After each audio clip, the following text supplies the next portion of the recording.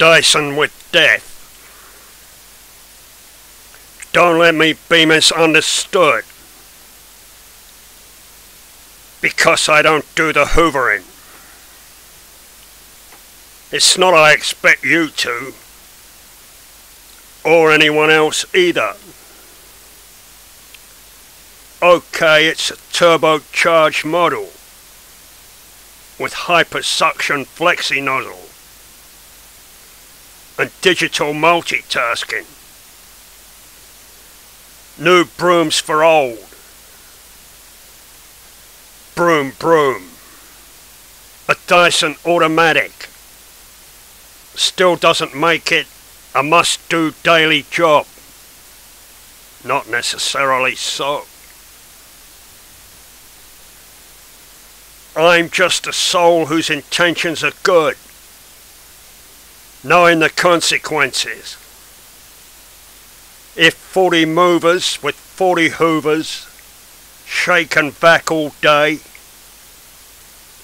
then 40 more fidgets pick up gadgets while stocks last. The line is crossed, the die is cast, and more, and thick and fast, they're Dysoning away.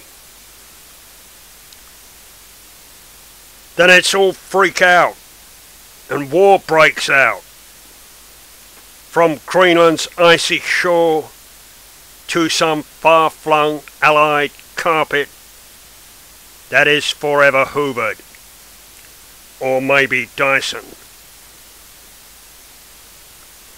So heave her up and away we go, all hands to the nozzle.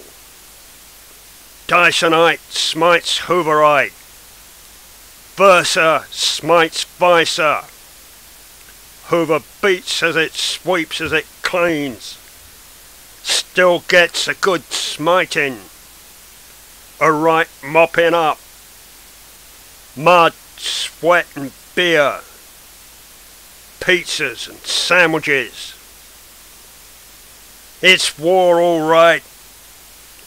Don't touch that switch.